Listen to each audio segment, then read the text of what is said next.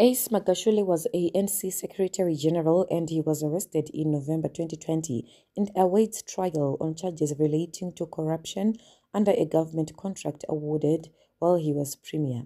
In June 2023, he was expelled from the ANC after the party's National Disciplinary Committee had found that he had brought the party into disrepute for trying to suspend Ramaphosa as ANC president because of the Phala farm scandal, though some believe that he was unfairly targeted for being a Jacob Zuma ally.